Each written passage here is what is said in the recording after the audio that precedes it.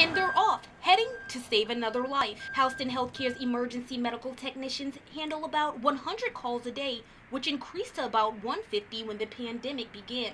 Advanced EMT for the Houston Healthcare, Joshua Seligman, says after each transport, the cabin of the ambulance is thoroughly cleaned. Saliva, coughing, things like that.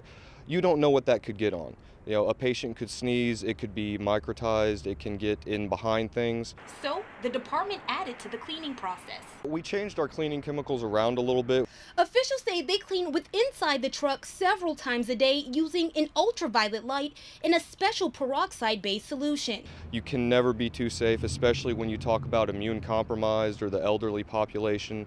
Everything inside the truck is sanitized. According to Seligman, the material they use to wipe down the equipment are then disposed of in biohazard containers.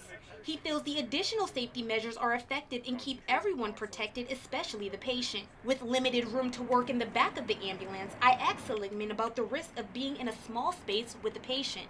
We have N95 masks, we have protective gowns, face shields, safety goggles, gloves. Even when it was difficult to find PPE, we were provided the PPE necessary to be able to protect ourselves and protect the patients. There are about 85 emergency medical service trucks in Houston, all equipped with the same gear. According to Houston Healthcare, some EMTs contracted the virus last year and were sent home to quarantine.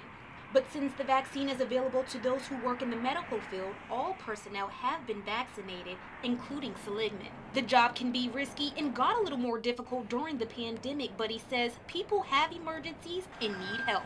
In Warner Robins, Jatrissa Wooten, 41.